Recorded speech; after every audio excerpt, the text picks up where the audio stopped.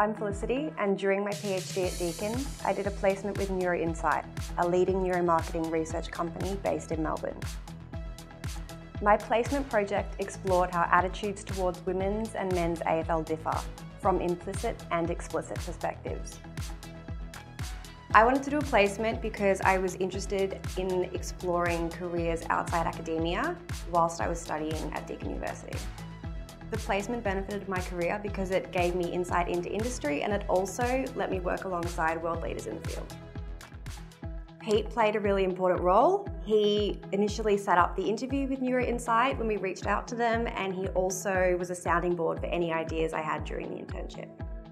I supported and mentored Felicity through our regular supervision meetings, which gave us an opportunity to talk about the work that she was doing and discuss any problems she might be having. The discussions I had and the feedback I received during my placement not only improved my academic writing, but also enhanced my presentation and communication skills and my ability to synthesize, interpret, and present complex ideas.